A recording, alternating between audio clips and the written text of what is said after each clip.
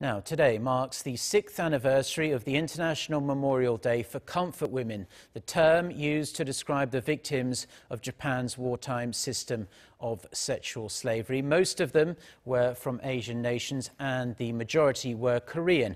And from this year, South Korea is officially marking the day as an official Memorial Day as well. Hyeong-woo has more on the significance of the designation.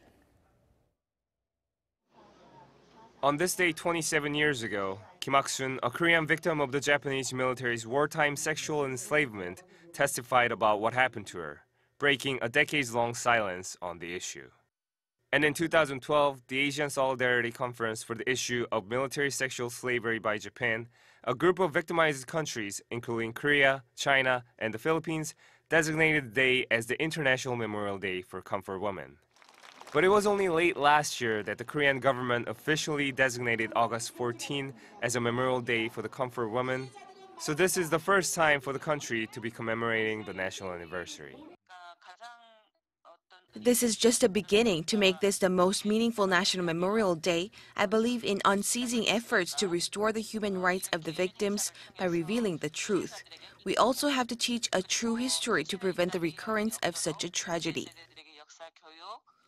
South Korea's designation of a Memorial Day for the Comfort Woman is in lockstep with the current administration's stance on the 2015 agreement between Seoul and Tokyo, in which Japan gave about $9 million to fund the foundation for the victims and to resolve the issue of Japan's wartime sexual slavery. But Seoul decided not to use the money, and just last month, the cabinet approved a government budget to replace the Japanese fund. The decision is in line with the Moon administration's conclusion that the 2015 deal failed to reflect the opinions of the victims.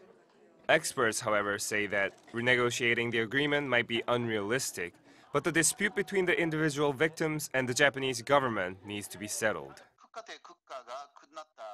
Even though the agreement between the two countries was made, the victims still have the right to hold Japan legally accountable. There has been a lot of effort made in South Korea, but every time the case reaches Japan's Supreme Court, it gets thrown out.